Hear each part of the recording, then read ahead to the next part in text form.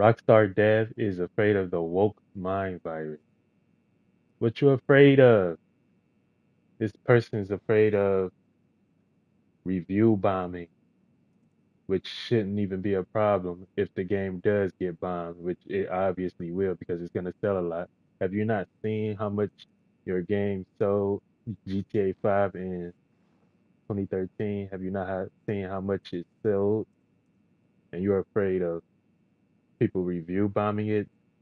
This just has me worried about what's in the game.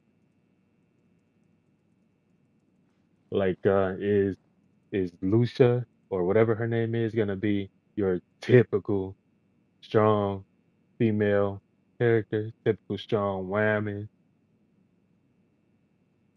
Dude, just make a good product and give the fans what they want. It's simple as. That's all you have to do. Make a game for gamers, people who are actual fans of the media. But GTA 5 is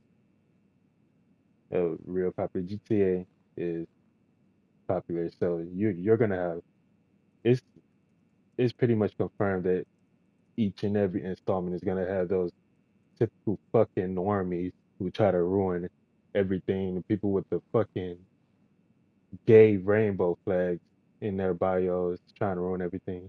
So I wouldn't even be surprised if Rockstar gets cut by them